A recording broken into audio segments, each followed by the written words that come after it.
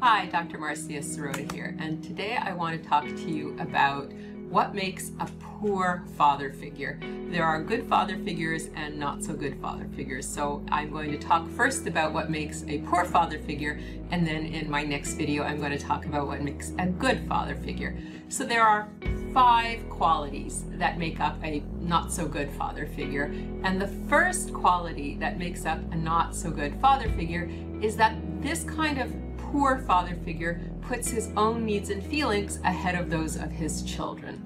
For example, he will do what works best for him, what's most convenient, easiest, and enjoyable for him, even if it's not good for the kids.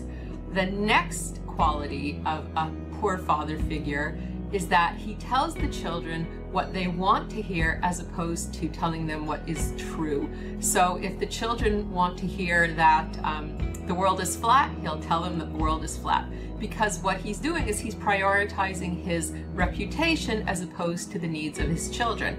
And so it's not about what's good for the kids, it's really about what's good for the father figure.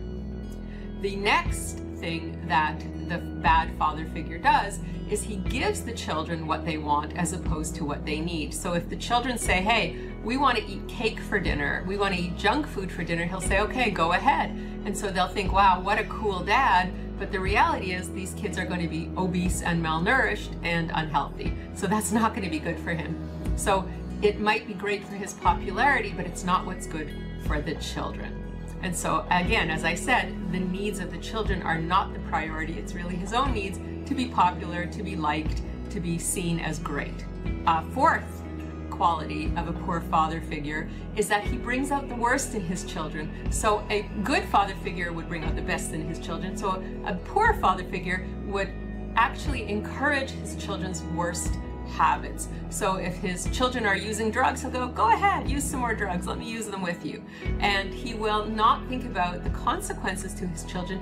He will, again, just be thinking about what will get them to like me, what will get them to, keep me in my popular position. So it's never about what's good for the kids, and it's always about what's good for him. And he will encourage all their worst tendencies, because in a lot of us human beings, it's easier and more fun to do the things that are not good than to do the things that are challenging and difficult, but the right thing. And so this poor father figure will bring out these worst qualities and encourage them, because it will make him more popular.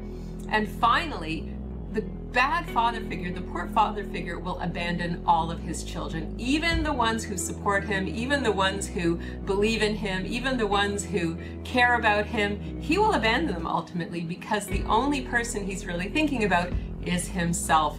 And so even if the spoiled children who are, doing all the bad things and whatever they want and listening to all his stories about, what they want to hear as opposed to what's true, even though they're following him and appreciating him and thinking he's a cool father figure, he will abandon them, because ultimately the only person who matters to the poor father figure is himself.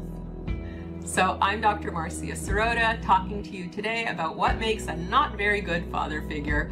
Please stay tuned for my next video on what makes a good father figure, and my series on coping with COVID and moving into autumn with good self-care.